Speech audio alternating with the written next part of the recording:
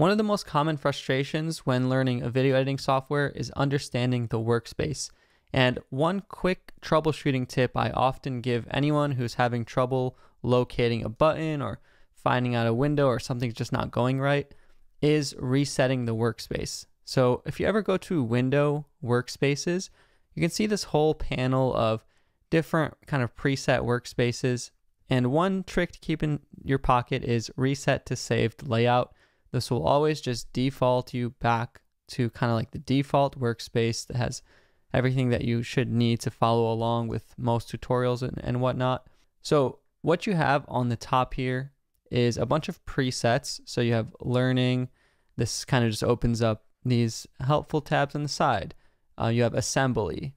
What this does is it isolates all the panels necessary for kind of dragging and assembling clips together. You see, we don't really have the effects panel or anything. We just have the bigger project media panel, so you can see more clips, the program window, so you can take a look at them, and then the timeline. Basically the essentials of kind of assembling things together. Then you have editing. This will bring in the source window, the effect controls panel, and you see it kind of brings in the toolbar and other things. Now, this is not to say that you need to work in this way, like just because you're assembling or working on the color or effects doesn't mean you need to switch to these tabs. It's just kind of one style of workflow. Me personally, I just usually just stick to all panels. You have basically everything you need, and if you want to open up the lumetri color panel, you can. If you want to open up the sound or the graphics or text panels, you can, and you kind of have everything there for you. But in general, like if you ever accidentally close something or you close a panel or undock panels, all of this is flexible and customizable. So if things just get messed up, or another common problem I've seen in a lot of beginner or just anyone is if you accidentally double click on a panel, all of a sudden it goes full screen and you're like, I don't know how to get everything back. Where'd everything go? Can't work anymore. Remember that quick Window Workspaces reset to saved layout. It can honestly be a really great troubleshooter for a lot of common beginner mistakes. The other thing that you have in the Windows menu is all the individual panels. So this is what's in the default. You have the effects panels, all this, but you see some stuff is hidden, such as the learn panel.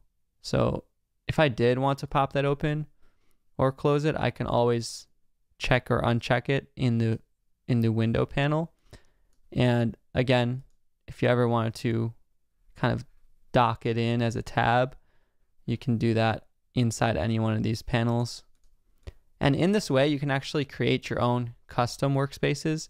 For some reason, the default saved layout, it likes to have this bigger source window and staggered program window.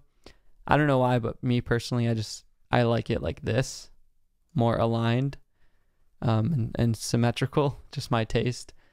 And if you want, you can always go to Window Workspaces and you can save as a new workspace. So I could save this as Justin's editing space.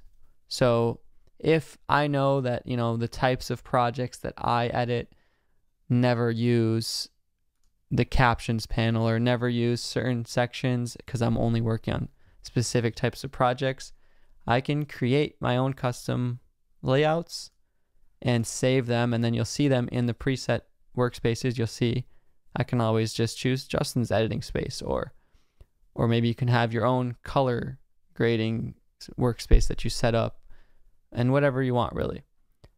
So in general, that's a basic overview of this Window Workspaces section.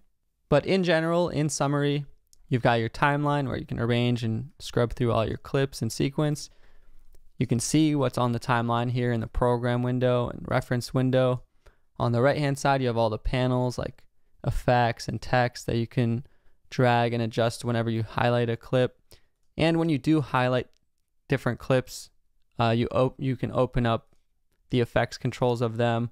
You can look at the different scopes and audio channels, and if you ever double click on a clip, it'll open it up in the source monitor where you can kind of scrub through and work in different portions of that clip without actually dragging it onto the timeline. Again, if you want some more in-depth tutorials on what all of these different panels and what's inside them do, I have separate tutorials, all on understanding the timeline, understanding all the tools in the toolbar, understanding how the project media panel works, and all of that. So my name is Justin Odisho. You can check out more in the playlist on my channel. Thank you so much for watching, and I'll see you in the next video.